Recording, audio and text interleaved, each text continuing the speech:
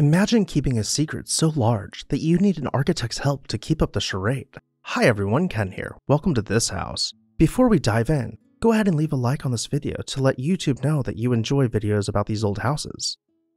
Richard Upjohn, a British-born architect who moved to the United States in the early 19th century, played a pivotal role in shaping American architectural taste.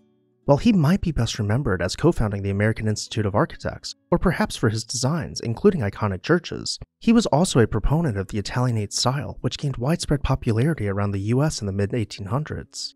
In 1858, an Alabama plantation owner and cotton factor by the name of Edward Kenworthy Carlisle wrote to Upjohn asking him to design a modern house that would stand out from all the other plantations. Carlisle did not want a house rooted in tradition, as he saw himself as a modern man going against the grain. He wanted something that reflected his values and made a statement. Carlisle was publicly against slavery and advocated for abolition. He vowed to never purchase or sell another human being, but was happy to make a fortune off of plantation owners who used slave labor to produce their cotton. When his wife inherited dozens of slaves, instead of freeing them and sending them north as he had previously advocated, he decided to keep them and labor them on his own plantation. He amassed a fortune playing both sides, with no one being the wiser, and later on when the Civil War broke out, he made a fortune overcharging both sides for his services in cotton. Being able to play both sides meant having an estate that could fool visitors. Richard Upjohn designed a large house where none of the slaves would ever be seen by guests in the public rooms. In a time when most laundry rooms were included in the basement, Upjohn strategically placed it as an outbuilding connected by a loggia. With strategically placed trees, this completely blocked out the view of Carlisle's slave quarters and cotton fields from the main house, ensuring no one from the north would be able to call him out on his hypocrisy. As we enter the home, take note of the wide cross halls and large windows we will see throughout. This was Upjohn's solution to the sweltering climate, allowing for cross breezes to ventilate and cool the house through its core. Unfortunately, the house was only documented twice, so as we continue our tour we will see a mix of color and black and white photos.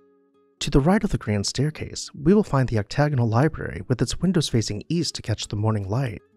Turning around, we find built-in bookcases designed by Upjohn, an early example of his transitional period from Gothic to Italianate styling.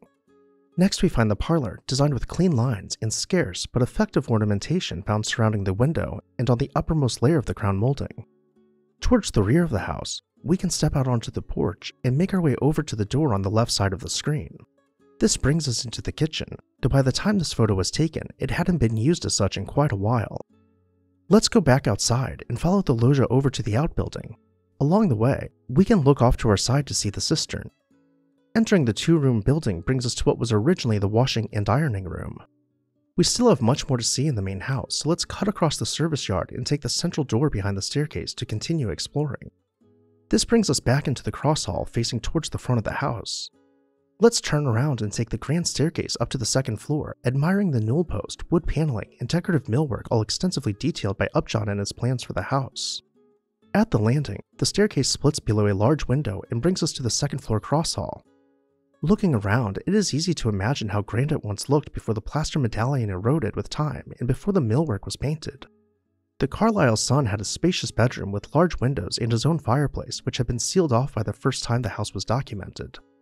The Carlisles had the largest bedroom in the house, once again boasting an intricate marble mantel. Through the door on the left, we can see a twisting staircase. Let's go down to the first floor and explore the tower staircase where it is hidden from the public rooms, sandwiched between a bedroom and the dining room. This deep interior space is illuminated by a skylight 3 stories above us. The staircase allowed the slaves to move throughout the house discreetly, connecting to the family's bedrooms but not to the guest bedrooms. Making our way up to the very top of the staircase, we find the door to the tower. This is where the architecture gets a little tricky. From the outside of the house, the tower looks like it is only 3 stories tall, but it is actually 4 stories with hidden slave quarters. If we continue up the stairs we just saw on the floor plan, we arrive at the top of the tower, offering 360-degree views of the plantation. Following the Civil War, Edward Carlisle lost a significant portion of his fortune, and the land the house sat on was devalued to less than half of what it was worth before the war. His family continued to use the property only as a summer residence over the next several decades, ignoring its much-needed maintenance.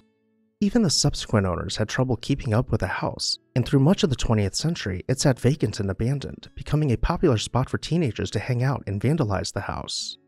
It lost its elaborate porches, holes were torn through the walls, the marble mantels were shattered, and the humidity ate away at the elaborate plasterwork. Finally, After almost 100 years of neglect and deferred maintenance, it was purchased by the Martins, who spent nearly 23 years restoring Kenworthy Hall to its former glory. After sitting in ruin for decades, Kenworthy Hall had been given a new life as a private home. What did you think about Kenworthy Hall? Let me know your thoughts down below in the comments section, and while you're there, make sure to hit the subscribe button so you never miss an exciting episode of This House.